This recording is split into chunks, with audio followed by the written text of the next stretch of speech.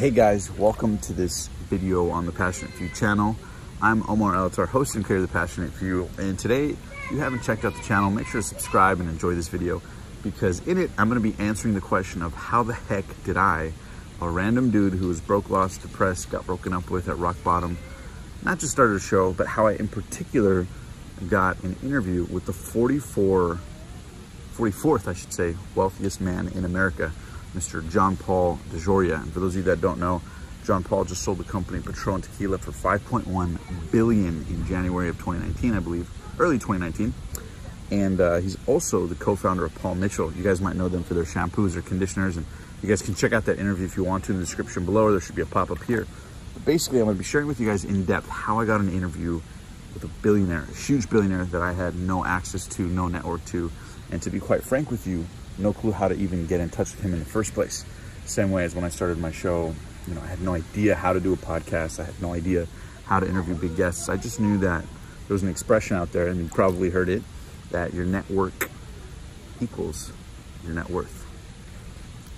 And I realized, like, I wanted to build a bigger network, and I realized accidentally that podcasting could do that. And if you know me, then you know I got a couple of big interviews first and foremost, and I got Tom Billy, the billion-dollar creator of Quest bars, and then I got the creator of Hot Cheetos, and then I got these other multi-millionaires, billion-dollar founder of the UGG boots company, and all these names up and up and up. And as I sort of moved up the ladder, I realized a lot of times I could network my way indoors, but when it came to a billionaire of that caliber, like John Paul DeJoria, who at the time of this video, it was probably just a few months ago that we put the interview out. But depending on when you're watching this, you've seen all the guests we've had on the channel. And I just want to share with you this little mindset hack of how I did it. Anyways, now that I give you that little intro, basically, the way I got in touch with John Paul DeJoria was a little bit unconventional. And when I teach people how to network effectively, whether it's podcasting or life or business, or when I'm invited to speak at various events, invariably people ask me, Omar, how do we network? Can you come teach our group how to network? What I always tell people is that there's several ways to do it. And there's 3 ways that I like to dominantly go and use because they work. Number 1 is going to be the social media approach, right? Either through email, Instagram, Facebook, try to connect that way. The second approach is to actually cold call and look for opportunities or ways in based on talking to the right person, the right assistant, whatever it is. And third thing is in-person interaction. When I say in-person interaction, it's either that particular individual that you'd like to network with, or maybe someone in their circle, a friend, a family member who can make that intro in person. And in my personal opinion, the last one, although it's the most rare at high caliber levels, it's actually the easiest. And what I mean by that is that in this particular situation with the billionaire, John Paul, obviously he didn't have a social media that I could message him that he'd respond back. You know, obviously I'm not going to cold call because I'm just a random guy cold calling a billionaire. So what the hell do you want? Who are you? But third thing is the in-person thing. And that worked marvelously because as fate would have it, and this is why I believe that the universe, when you set intentions and goals, will send you things you couldn't even anticipate in perfection. You couldn't even reverse engineer. And if you stay till the end of this very video, you'll hear how it all unfolded and what it was like to interview the billionaire. But basically, it literally started out from a personal trainer. I hired a personal trainer, and I had no idea that he would actually be connected to a family who had been in business with John Paul. Now, I won't mention who it is, but what I will tell you is that it was a regular friend that I had seen all the time, who knew I had a show, knew I had a podcast, and literally just never thought to even mention or ask, because to him, that relationship was regular.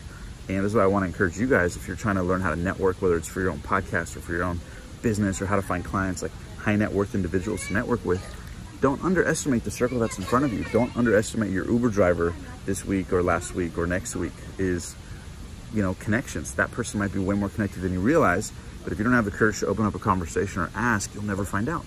Anyways, so I'm at the gym and I'm with this buddy, and we start talking. He's like, oh yeah, I know JP. And I'm like, JP? I'm like, he's like, yeah, John Paul. I'm like, John Paul DeJoria, the billionaire guy, you know, America's favorite entrepreneur.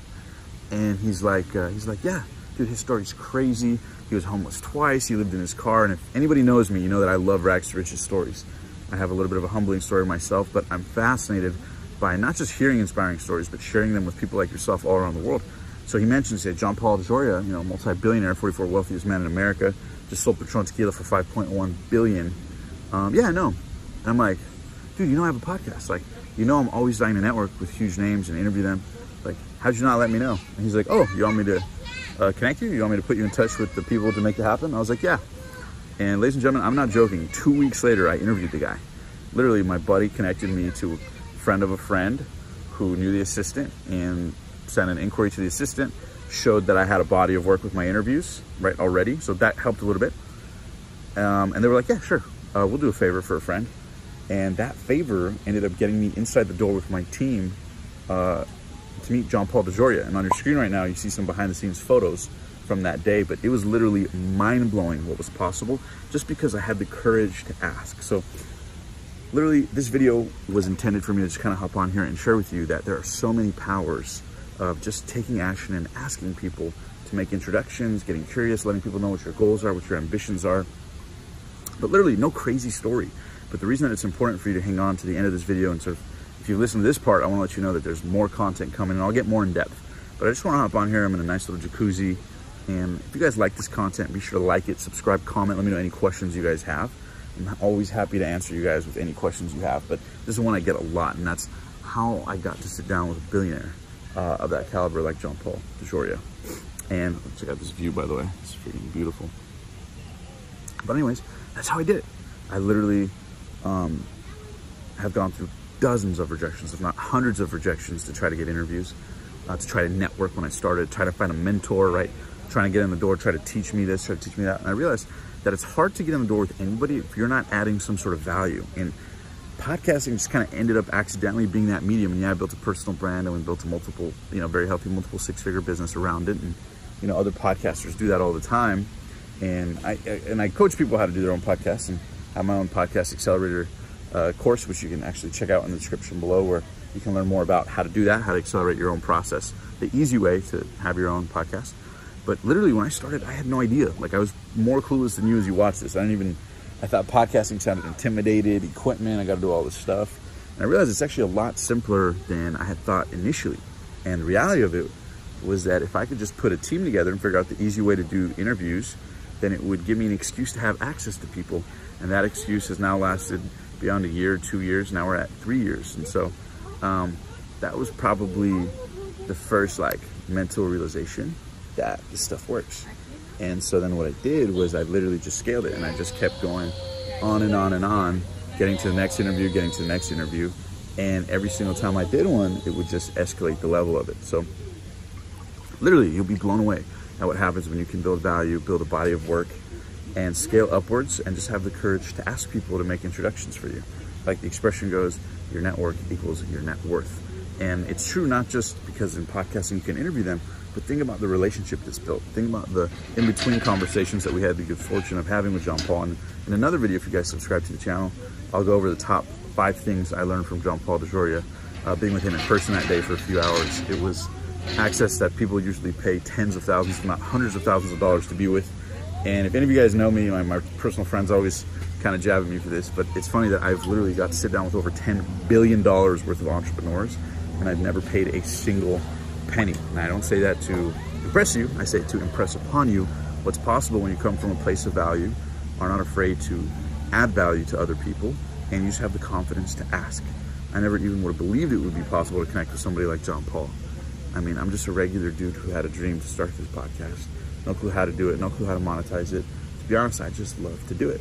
And so, when you do things consistently over a long period of time, doors open up. So, bottom line takeaways from this video is I want you to jot down 3 things, okay? And if you hung on for this long, I want to let you know I'm happy to answer any questions you guys have. Literally, I'm crazy enough to film this video in a jacuzzi, so make sure to comment below, like, subscribe, and share this video.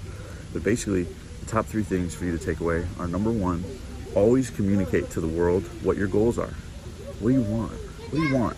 If you don't have the courage to declare to the world what you want, declare to others what you want, how are others going to have the courage to help you do that? So number 1, declare to yourself and the world what you want, okay?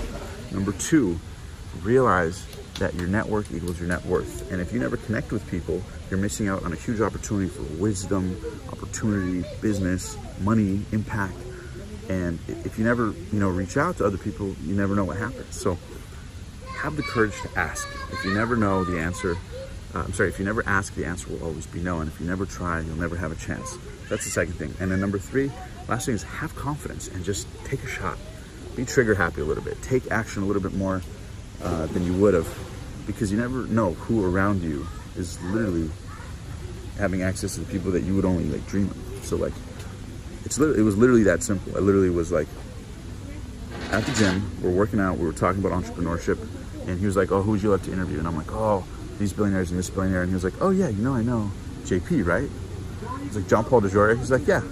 I'm like, can you email him today, like right now? And he was like, yeah, let me talk to people. And literally 2 weeks later, we ended up doing it. And if you click the link below, you'll see that it reached over 50,000 people at the time of this, if not more than that. And that's just on YouTube, not including all the other platforms on the Passionate Few podcast. So anyways, guys, I just wanted to hop on here, share a little bit of a brainstorm for you guys. Let me know if you guys have any questions. I'm here in the jacuzzi, going to create more content, doing fun stuff. But those are the big takeaways. You never know who close to you has access to people. You just have the courage to ask them, like, hey, can you connect me with this person? So communicate to the world what you want. Number 2, go out there and don't be afraid to network, ask questions. I myself am an introvert. I'm naturally not an extrovert, but I'm so committed to my goals and my vision that makes me want to go out and communicate to the world what I want. And as a result, the universe communicates back. If I don't have the courage to ask, I'll never have the courage reciprocated to receive. So remember that. And number 3, just have the balls, have the confidence to go out there and try to get it, even if you got to borrow confidence. It's amazing. It's amazing what can happen. So anyways, guys, just want to hop on here. That's how I got to sit down with John Paul DeJoria, the multi-billionaire. Hope you guys enjoyed this video. And if you guys have any specific questions with networking, don't worry, it's coming. I hear you guys.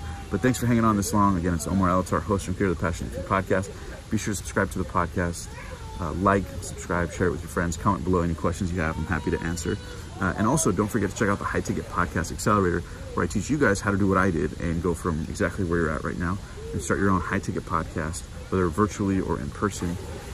That's the gateway. That's the quickest way to do it. A lot of people sell courses on it, but over the last 3 years, I've learned the simple way to start your own podcast, build your own personal brand, connect you with your dream guests, and literally create more impact than you ever thought even possible. Plus, there's 100% money back guarantee on it.